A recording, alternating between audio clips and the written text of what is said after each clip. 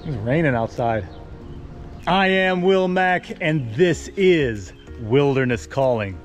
I am here with my brand new Pescador Pilot 12. As it is right now, it is original, straight out of the wrapping. I did an unboxing video. I have lots of upgrades and customizations that I'm going to add and do to this kayak. The first of which being the rudder system. There are 4 modifications that I'm going to make to my rudder system to make it function quite a bit better. First thing is these steering cables. These are nylon cables that aren't really rigid enough. And so what happens is there's a whole lot of play in the steering knob.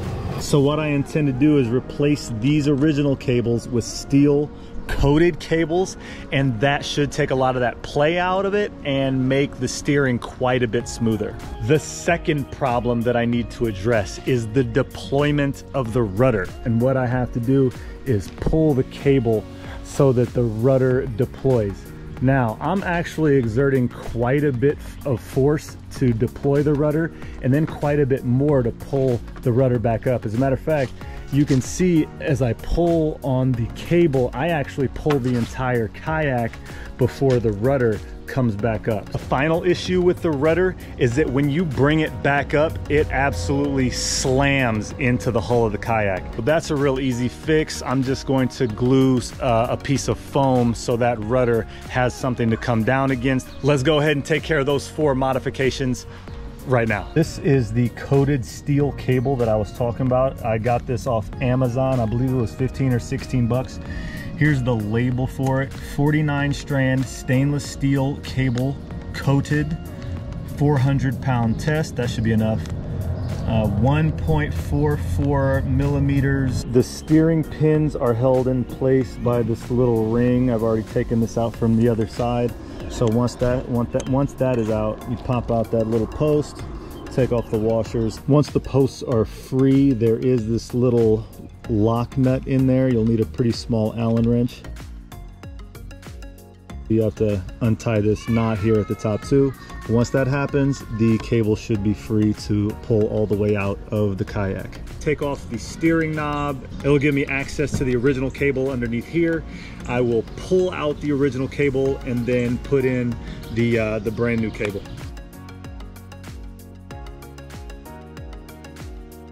The cable runs through the pulley, so you do have to loosen that lock nut as well. All you got to do is feed the new cable through that same eye that you pulled the old cable out of. I've got that first side of the cable secured, estimating how much I'll need. We'll go probably another at least 18 inches, maybe 24. That should give me plenty of excess cable. After you clip it, go through the pulley system in the right direction. So make sure you kind of pay attention to how you took it out and take the clipped end and put it through the opposite hole. Now I've got the pulley on the cable. Both cable ends are running through the kayak and up through the rudder system. At this point, the steering cables are installed back on the rudder, but these lock nuts on both sides are loose. So I can tighten up the lock nut on the pulley and set it in the neutral position.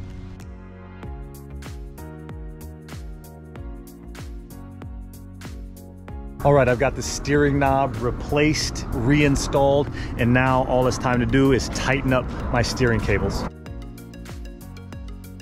Immediately see a difference between the stock cables and these steel coated cables. That did not take me very long. It was easy to do, and already without even putting this kayak on the water, I could tell you it was worth it. To the next issue. I demonstrated earlier how hard it is to actually operate the rudder. First thing I'm gonna do is replace this Phillips head screw in there with a through bolt, because I do believe that Phillips head is causing a lot of unnecessary tension against the rudder itself. I'm gonna use a 1/4 inch bolt, and that means a 1/4 inch hole.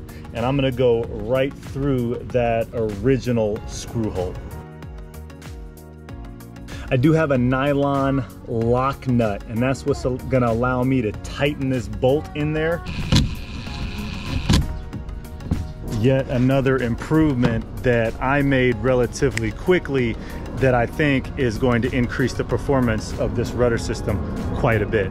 I've got another idea to make this rudder system quite a bit more functional. You saw me operating the rudder before with the cables that it comes with that are installed on the side of the kayak. The force is going to be applied sideways, which I think is not quite as efficient as it is if the cables came straight off the rudder. You can see how much easier it is to engage and disengage the rudder. So I got a little bit of a harebrained idea that I'm going to move the rudder deployment system from the side. I'm going to put them underneath, which is going to give me a more direct line of force against that rudder. I had a lot of that coated steel cable left, so another thing that I've just done is replaced the original nylon cable with this new steel coated cable. Now there is kind of a special knot that you have to figure out, but honestly it's not that tough once you do. This steel coated cable makes a big difference. Once again, takes a lot of the play out of that pulley system. Drill 2 really tiny holes in the hull, very similar to the steering cables. Run it underneath the rear storage and then come out somewhere under the seat and have a handle attached to each one of the cables. Here are the 2 holes that I drilled right in front of the rudder. These are 1/16 ounce drill bits, so very small holes. You can even see there's very little room for water to get in there, if any, but it is perfect diameter for those cables. I'm not going to drill into where water might collect under the seat. I'm actually going to drill into the hole right here and then at an angle as well. There is my hole going in at a little bit of an angle. It's time to thread a cable through there.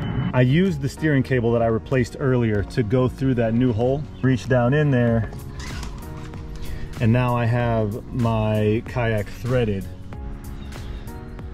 I've used masking tape to attach the 2 cables. After threading both cables through, here's what it looks like. I don't want them all willy-nilly under my seat, so I'm going to add a pad eye. They're so handy for multiple kayak uses. I'm going to use this pad eye to secure my cables right in the middle of the kayak. Here's what I came up with for my handles. These are 2 3/4 inch, 1/2 inch PVC pipe with 2 end caps. One, the bottom half I have secured with PVC cement so that it won't come loose. And then to anchor the cable, I just used a really small 1/2 inch bolt with a lock washer, and that's going to secure it inside my handle. And then I will secure the top cap with just a couple taps of a rubber mallet. I am pretty proud of this solution I found right here.